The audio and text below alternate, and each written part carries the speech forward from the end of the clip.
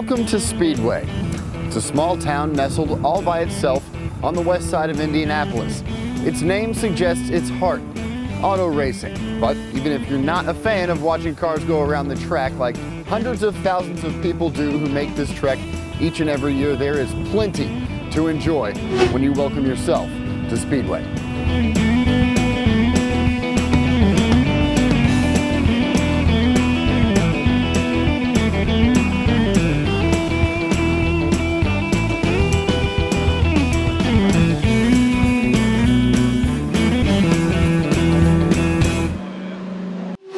If you are a history buff or a gearhead of any sort, this building behind me is exactly where you need to start when you come to Speedway, Indiana. It's the Indianapolis Motor Speedway Hall of Fame Museum, opened in 1975. Anything and everything you need to know about this very special race.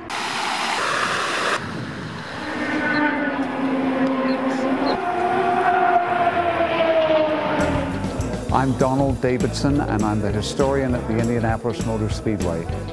The Indianapolis Motor Speedway Hall of Fame Foundation Museum is open every day of the year except for Christmas Day and Thanksgiving Day. And it's a very diversified collection. Early day passenger cars that were built in Indiana, so there's Stutz and Duesenberg and a Marmon and I think a Cole, although the display does change from time to time. We have the 1911 winning car, and that's not a mock-up, that's original, probably about, we think it's the third coat of paint, but it's original body and just everything about, except for maybe, I know the tires are fairly recent, they had specially made tires, but it won the first 500 in 1911, and the intent for racing of the Speedway in the early days was that they would be stripped down passenger cars, but what the Marmon company did, Nordyke and Marmon, their engineers, they entered two cars. One was a stripped-down passenger car. The other was a special racing car that the engineers built in one corner of the shop. And it was a single-seater. The driver, who was also an engineer, Ray Haroon, remembered something that he'd seen on a horse-drawn vehicle several years before and rigged up what is believed to be the very first rear-view mirror ever used on an automobile. And so he went along and averaged 74.602 miles an hour, 6 hours and 42 minutes, which sounds awfully long now, but that was very quick in 1911. One of the most iconic things at the museum is the Borg-Warner Trophy, which was unveiled in 1936. It's sterling silver, and it has a bas-relief sculpture of every winner. And when it was unveiled in 1936, it had every winner up through 35, and a new face gets added each year. And so that is probably one of the most recognizable trophies in all of sports. And typically that's here, except that 500 weekend, it's in and out of the museum. We have an area called the glass area. And in it, on one wall, is a replication of the way the garage area used to look before 1985, or up through 85. And in fact, there is actually a garage with a car in it. And when you look in there, the old timers get very nostalgic because it's like going back in time. That's exactly what the garages look. In front of that, there is sort of a revolving exhibit, normally for a few months at a time. And for the next few months up through November is a tribute to Dan Gurney and the All-American Eagles. So they're mostly open-wheel rear-engine Eagles, but for a short time we're going to have the 1967 Le Mans winning GT40 Ford that Gurney shared with A.J. Foyt in winning the 67 Indianapolis 500. And there's approximately a dozen cars in that exhibit. When people come in here, I enjoy watching to see where do they go and what do they look at. And I see ladies coming in here, then maybe they're the spouse and perhaps they'd rather be somewhere else, and their eyebrows lift and they like the trophies. So whether you like racing cars, pure racing cars, or motorcycles or classic automobiles, and foreign sports cars, Formula One cars, there's something here just probably for everybody, because we believe it's a very diversified collection, and we have hosts that are available to answer questions. They're all very, very knowledgeable. Some of them had an involvement with the event. And so, you know, come and have a good time. Time for a break, but first, a welcome to Speedway trivia question. What's the distance of one lap around the Indianapolis Motor Speedway? Is it A, 5 miles, B, 2.5 miles, or C, 7 miles? Your answer when we return.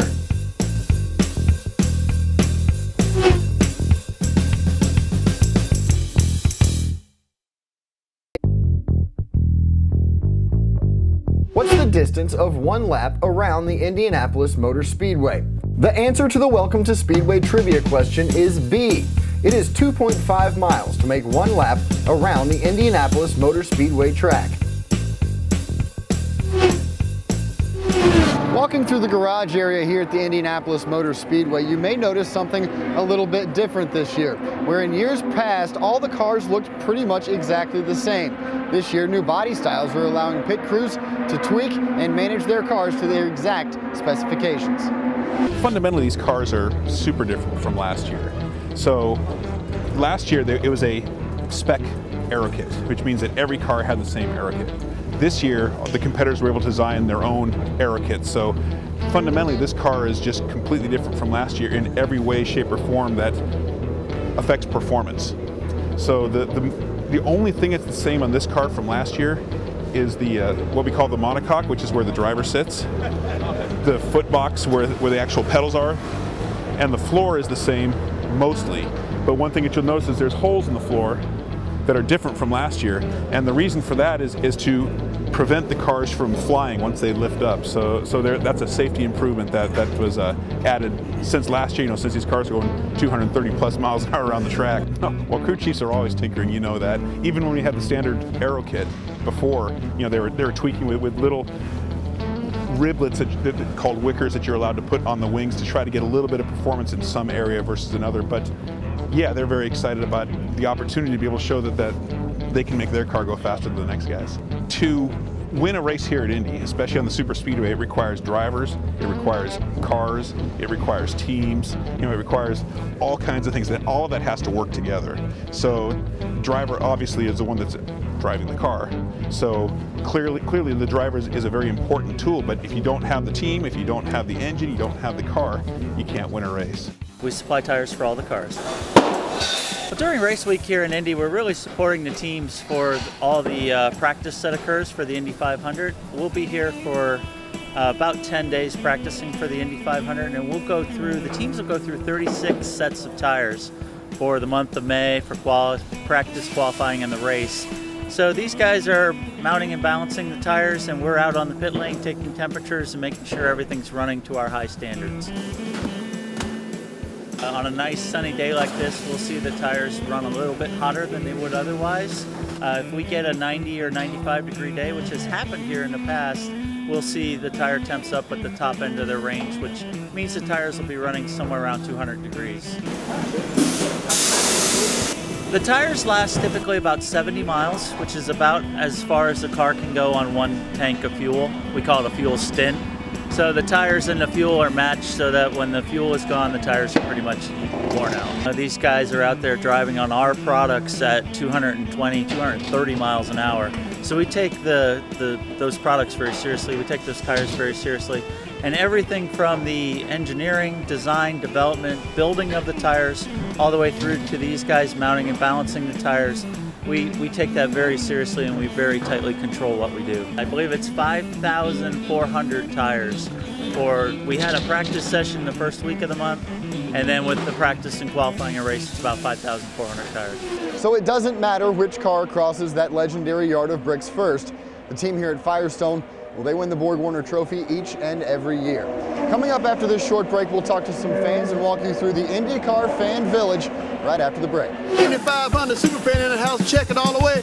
Front to back, woo! Head to toe, we good to go. You already know, flip it, script and dip it. Get it real quick, cause we're gonna hit the brakes. Oh yeah, baby, crank it and crank it. It's all the way loud and proud, baby. You already know, woo! Indy 500 for life, baby. Forever. You already know. Check it out without a doubt and scream and shout, woo! Yeah, baby.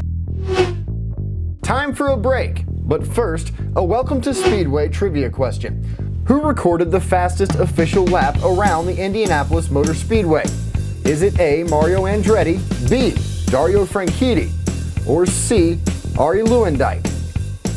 Your answer when we return.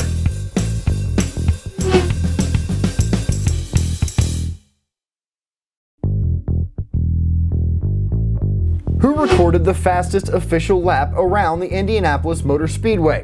The answer is C. Arie Luyendyk posted the fastest official lap at 237.498 miles per hour during qualifying on May 12, 1996. Welcome back. We know a lot of people come here for the racing, but it's not just the cars on the track that get people going here at the Indianapolis Motor Speedway. This is truly a social event at its core, and the fans love the experience. The month of May at the Indianapolis Motor Speedway is about many things. There is, of course, the race, but it's much more than that. For one, there's the food. There is any number of greasy, salty, sweet, grimy goodness you can discover. Not bad. Not bad at all. From steaks slathered in onions and red peppers, to kettle corn, to smoked turkey legs. Washing it down with lemonade, water, soda, or the adult beverage of your choice.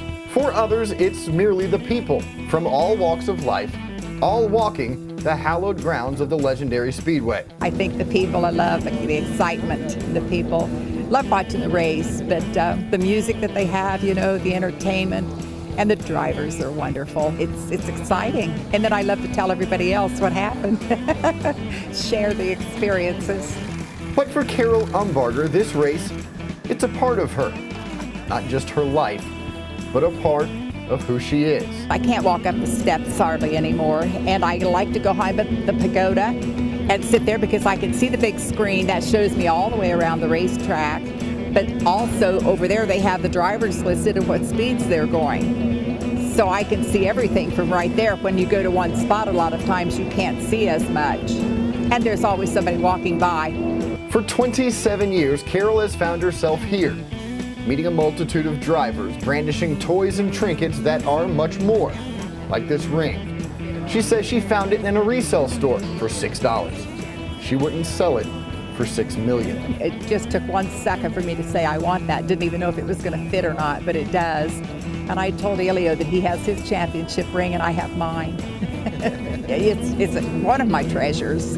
Absolutely one of my treasures. I've never seen anything quite like it, and I've had so many people compliment it on me. One guy this year came up and asked if I'd had it special made, and I thought that was kind of interesting. You know, I just like it because of its size. I have big fat fingers, so I can wear it easily. For first-timers to the track, though, you could start your experience here in the IndyCar Fan Village. It's like the fan zone here. Like basically what you're gonna do here first is where it says start your engines. This is the registration station. So you get yourself registered, and basically it acts as a VIP pass. We gotta get you hooked up with one of these. Come on. I'll show you. The Firestone wristband is actually going to allow you to check into the different stations, right? So we got our awesome friends over at Honda and Firestone. Go ahead and try to get registered. Let's go ahead and see. So it says register your IndyCar Fan Village wristband. All right, I'll log in with my Twitter. Oh yeah, there you go. I'm a Twitter guy. Twitter guy, I'm yeah. bad at Facebook. So you definitely have to be sure to follow us on Twitter. That's going to be at IndyCar. So now let's go. You gotta scan it. There you go. So come on in. You are in the IndyCar Fan Village. Now we're trying to roam about everything we got going on. And of course, when you see check-in, that means that you're gonna check on in with Honda. It looks like we're being foolish, right? I know, right? We just did it. We're winning the IndyCar race. High five. That was a great one. Check us out. Look at it. Oh, yes. So cool. That's right, and when fans come on into Honda, they're actually able to receive this, take this away. You can share it on your Facebook, share it with your friends and family. Here with Honda, you can actually get your awesome race gear. So we want to go ahead and get you, hooked up. Fanny pack. Yes. That's right. On the racing lanyards from HPD. And then we also have a little keychain. Check that out. We got choices over here in the IndyCar Fan Village, which is great.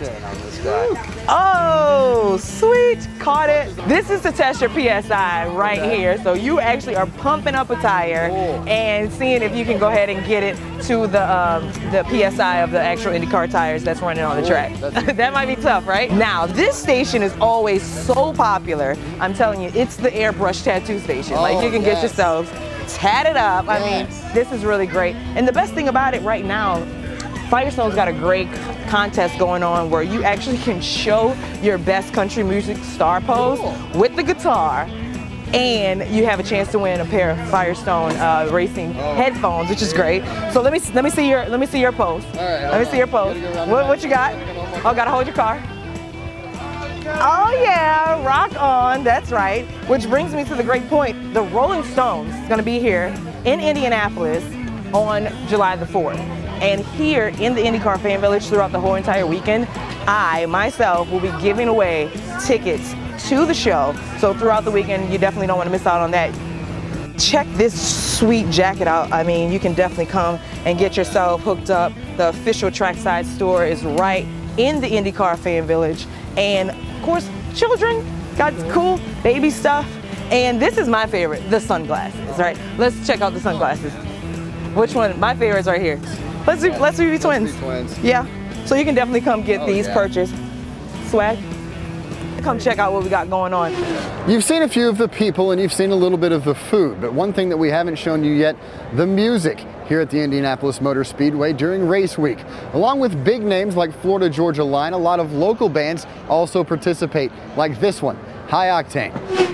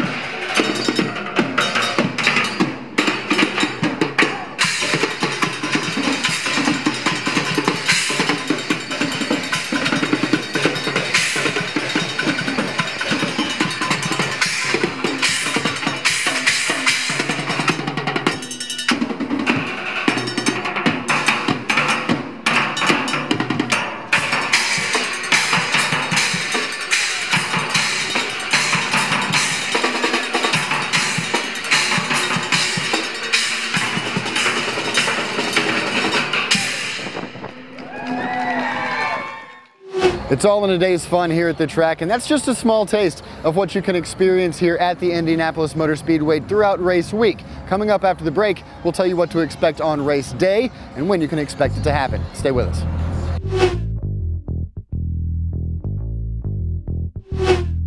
Who is the youngest winner of the greatest spectacle in racing? Is it A, Troy Ruttman, B, Helio Castroneves, or C, AJ Foyt? Your answer when we return.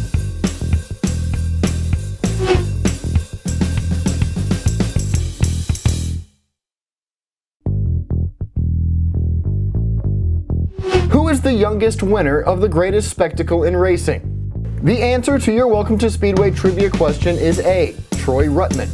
Ruttman won the race in 1950 at the age of 22 years, 80 days old.